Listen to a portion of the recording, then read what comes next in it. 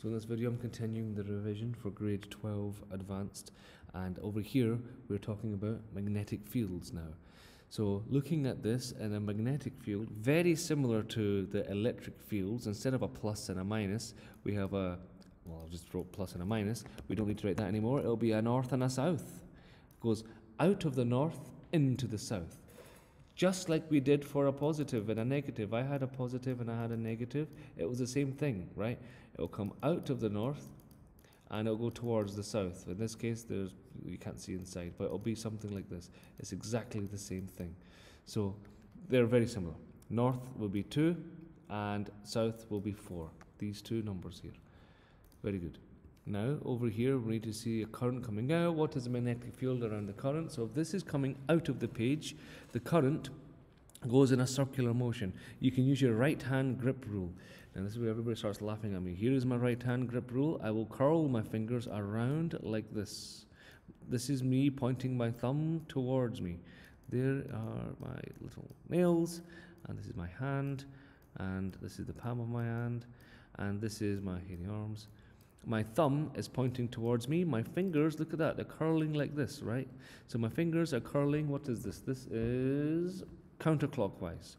This is counterclockwise. I need to now find an answer that looks like counterclockwise. This is point charges. This is not going to help us right now. These two are definitely wrong. So over here, A must be the best answer, counterclockwise. You can actually make it easier for yourself if you really want to. You can say out is always, if the wire or the current is coming out, it's always counterclockwise. That means in must always be the opposite, right? In is the opposite of out, so what's the opposite of counterclockwise?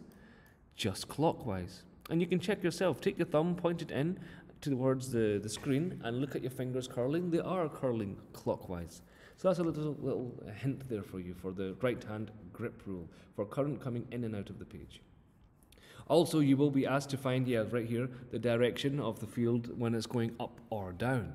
So if it's going up or down, or even left or right, your two choices will be into the page or out of the page. Only then. If the current is coming out or into the page, then you will pick clockwise or counterclockwise, because they're perpendicular. Anyway, this question here, you now have a current and you have a distance from this wire. You're supposed to find the magnetic field. Let's check our formula sheet to see. If I'm sitting in an exam and I don't know what to do, I'm going to open up the formula sheet. Magnetic field, B. B is a field strength. N, number of turns per unit length. No mention of turns, so it's nothing to do with this formula here. This is the only one we can use. We have a current. We have a distance. That's perfect. It says 2 pi r. It's because the field goes in a circular motion, circular thing. So this is why we have 2 pi r. Anyway, so B equals mu I over 2 pi r. That's okay. We have mu. If you don't know mu, it's written for you. You'll get mu. Where is mu? Here. 4 pi times 10 to the minus 7. There's mu. 4 pi times 10 to the minus 7 multiplied by I, which we have, which is 3.4, written right here, divide by 2 pi times r. 6.5 divided by 100, you get 0.065. We calculate this, don't forget the unit, Tesla. Unit for B is Tesla. You will lose marks sometimes if you don't write the unit. Please make sure you remember all the units. Now, this is the bit that people start to struggle with, the directions. So what I will do now is I will take my thumb and I will point it upwards. My thumb is pointing up. If my thumb is pointing upwards, my fingers will curl around the wire, like this. 1, 2, 3, 4, and around this. So basically, that's terrible. That's terrible. I'm going to curl my fingers around the wire. This is going to be a disaster, isn't it? My fingers are, forget it. Long story short, right hand side of the wire, my fingers are going into the page.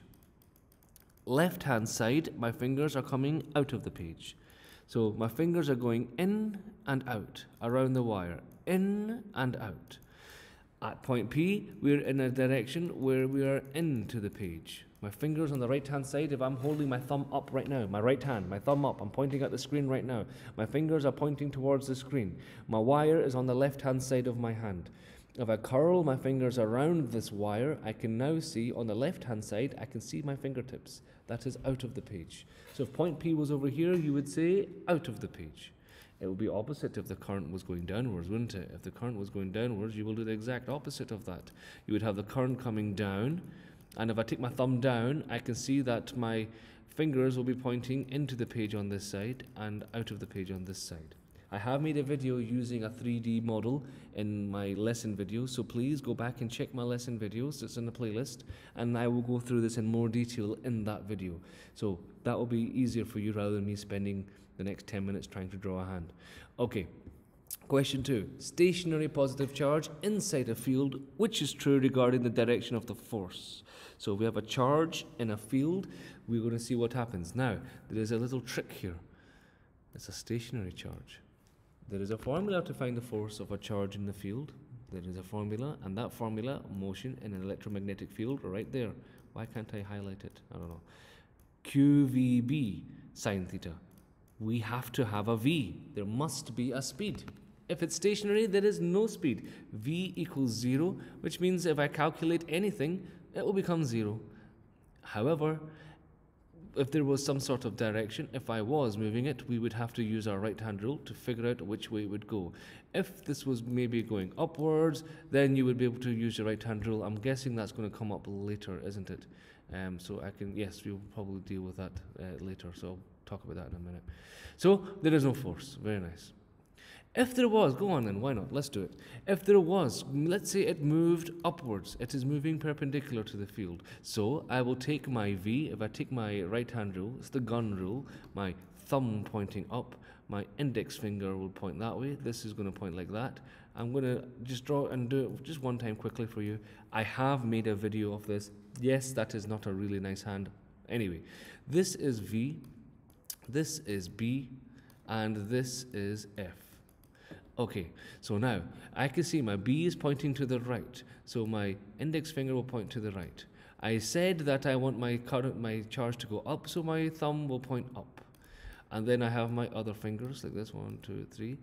And what's going to happen now? My index finger, not my index finger, my middle finger is going into the page. So I would say into the page in this case. Anyway, I have done way more examples in another video. Let's get on with the idea here. An electron enters a field perpendicularly, as shown. What is the magnitude of the field strength?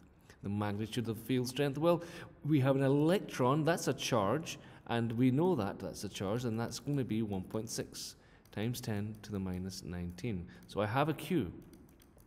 You might think, hold on, we've only got a force and a speed. How do I do it? There's nothing there. No, this is an electron. We have the charge. So we will do F equals QVB, and you're supposed to write sine theta. This is perpendicular, sine theta, so that will be sine of 90. As you know, sine of 90 is 1. So we can kind of ignore the sine theta altogether. You can do shift solve, or you can rearrange. You just divide F by QV. Divide both sides by QV, and you will have it. QV, QV. Also sine theta, divide both sides, why not? Sine theta. This is just going to be 1 anyway, so I don't need to do it. And you'll get your answer. There is my force, which we have right here. There is my charge of my electron, and then this is the speed, and angle sine 90, you get 1.3 Teslas. That's the magnitude. And it's not asking for direction. It makes me think we might not have to use the right-hand rule for a charge in a field. It looks like it cancelled part B, which is good for us. Well, we do need to know it here on a wire. It's the same thing, right-hand rule. Instead of writing V, I'll replace this with I, and everything else is exactly the same. Let's see. We have a current passing through a field. We don't know the direction of the field yet, but actually we do. North to south, right? Plus to minus, north to south, same thing. Now I know that I have a field pointing to the right, so my index finger will point to the right, my thumb will point down, and do I want to try to embarrass myself by drawing it? Yeah, go on then. Like this is my thumb pointing downwards. I have my index finger pointing to the right, and I kind of have my middle finger now coming out towards me. Something like this. So, what is that abomination? So the idea is this is coming out towards me. This is my B, this is my V, and this is my, what is it? The force. So I am taking my hand. I first of all have my gun set up. I turn my first finger to the right, so now I can see that my finger is pointing to my right. I then twist my hand down, so my thumb is pointing down, while keeping my finger pointing right, and I can see that my middle finger is pointing out towards me. Okay, hope that makes sense. Now we have a straight wire, you have a length, we have a field, we have a force, we need a current. So length, field, force, current. FBLI, let's check the formula sheet. Obviously it's given to us here, but you won't get it in the exam. So clearly we're looking at FBLI. This looks like our relationship. If you have no idea what you're doing, at least try to figure out what formula you can use.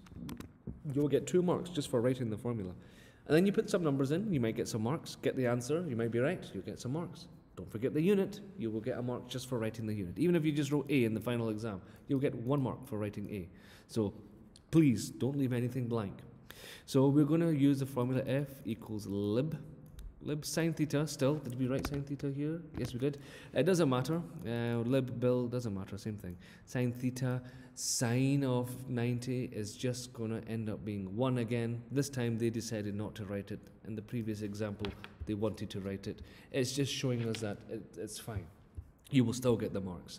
Perpendicular, that's why I know it's sine 90, by the way, in case you're wondering. I could hear somebody asking there. And so yes, now, what's this? LIB, length, 0.25, because it's centimeters, multiplied by 8. Oh no, it's not multiplied by 8. What am I doing? I don't need F. I have F. So we have to rearrange, don't we? Let's go ahead and do that. 8 times 10 to the minus 3 equals 0.25 multiplied by the current, which I need, multiply that by B, which I have, and I'm going to ignore the sine theta. Shift solve or rearrange, and you'll get your answer. I hope that's easy enough. Now, finally, 2 long parallel wires. There's a long, drawn-out way to actually go ahead and figure out why they're actually going to be attracting or repelling. I will not go through that with you in this video. You can watch my lesson video on it, and I'll explain it if you need to know. It will be useful for university. But for now, attract or repel. Same direction, attract. Opposite direction, repel. Just remember that, and you're done. And I think that's it. Yep, we're done. Thank you.